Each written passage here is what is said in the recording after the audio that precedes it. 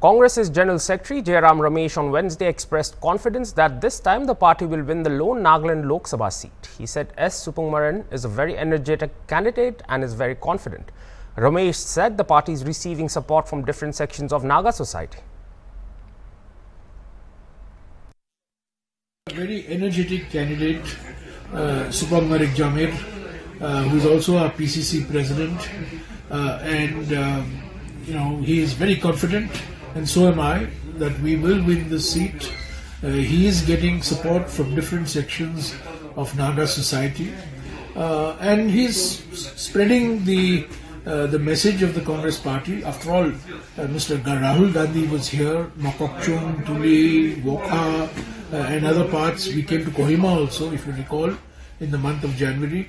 We almost 300 kilometers, 2 days and 3 nights we were here. From that day on, Mr. Supongmeren'S has been very confident, and so am I. So Nagaland sends one Lok Sabha MP, and I'm very confident that this time that MP will be my colleague, the PCC president.